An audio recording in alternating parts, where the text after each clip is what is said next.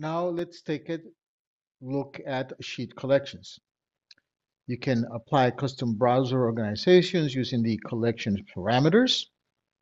You can create new sheets directly under a collection in the project browser. You can filter sheets by sheet collections before printing or exporting. And you can apply view filters using your sheet collections values. Let's take a look and see how this is actually done. As you can see here in the project browser, we have already created two sheet collections, okay? And the way to do that is to come over here to the sheets, right click, and you see new sheet collection. After which is what we did here in these two instances, we can actually right click on it, rename it, and let's call this one documentations.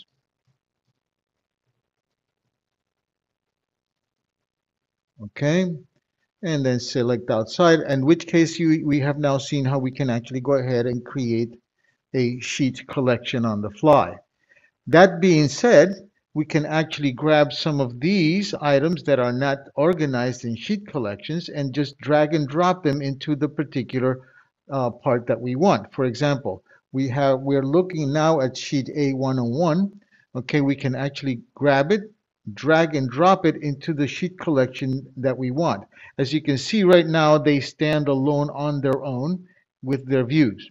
So we actually grab this one. Let's say, for example, we want to put it in the conceptual, and we just drag and drop it in conceptual, and then you can see that it becomes a child of the conceptual collection. Okay, we can do the same thing with any one of them.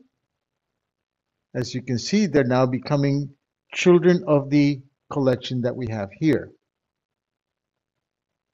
So now we have a conceptual set collection that is got a A101, A102, A103. We can rename them accordingly, obviously, just like we would in regular sheets. And say now that we want to go ahead and create more sheets. Now take a look at the numbering here. We have the A101 numbering system. So if I come over here to the documentation, right, or the documentation here, and we actually right click and say new sheet, the number that is going to apply here is very easily A101 unless I so go ahead and change it, in which case then it will start to go ahead and number whatever it is that we want to number here, okay? The thing that happens now is if I do go ahead and do the same thing to the schedules, for example, it gives me the same thing. So I can come in here, as I said, and rename it to whatever I want or I need. Okay, in which case it's just the same thing as we've done before. We just go ahead and drop our schedules in, and it starts to happen on their own. Okay, this is the first part. Secondly, now that we've got this created and renamed, let's go ahead and add another one. And it continues along that numbering system that we've got here. Now, here's an interesting thing, and you're going to see what happens, which is what I want you to actually start to recognize is, for example, this ceiling section at foyer has already been placed in, I believe is A101 here, which is right there, right? So what happens if, as we see this is in blue, it indicates that this particular view has already been placed. Let's go ahead and minimize this so we can easily see where we want to actually see what happens when we drop it. We go ahead and drop it now into A305 for the sake of argument, and it's going to tell us that this is already placed, okay? So ideally, what I would say that if you want to go ahead and duplicate views inside your sheet collections, I would highly advise that you actually go ahead and right click and use the duplicate view features, okay, depending on what it is you want. You know that you have detached collection, detached duplicate views, dependent duplicate views, and duplicate views with dependencies. Okay, so depending on what it is that you want to do with these sets, it is the way you would recreate these particular views up here, so you can then go ahead and have them placed in several different sheets in different collections.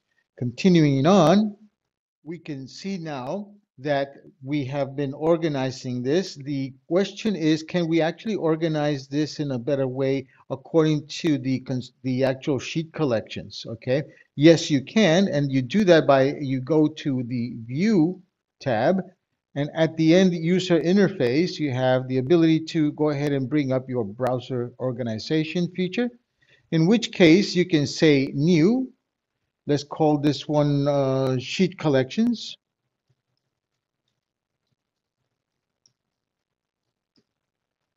And we can say OK.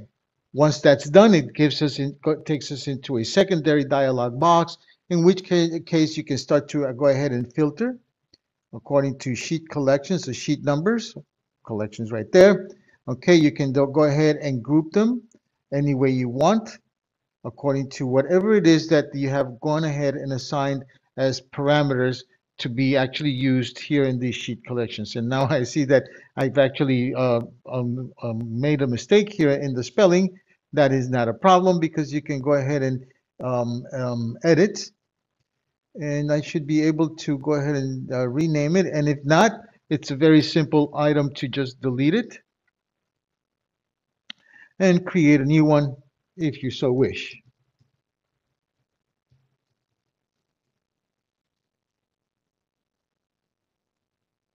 And go ahead and do what is needed to be done here.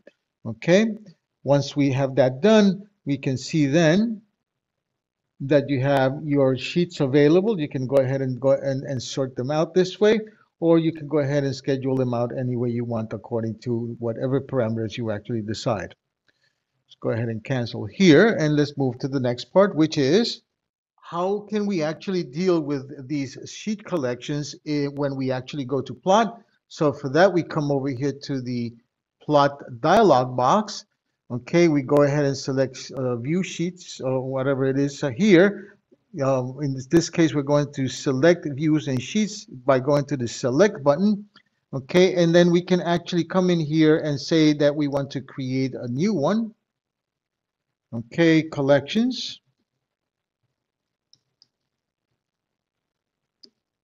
Say okay to that. And we can then open up in here, and it gives us the ability to select the sheet collections that we want to use. For example, we don't want 2Ds, we just want the sheet collections. Okay, and we just go, and now we have all of the sheet collections available to us here. Okay, and then we can go ahead and select the ones we want, in which case then we can go ahead and proceed in the normal way in which we actually go ahead and create, which is our batch plotting, which is really what this is actually allowing you to sort out and organize.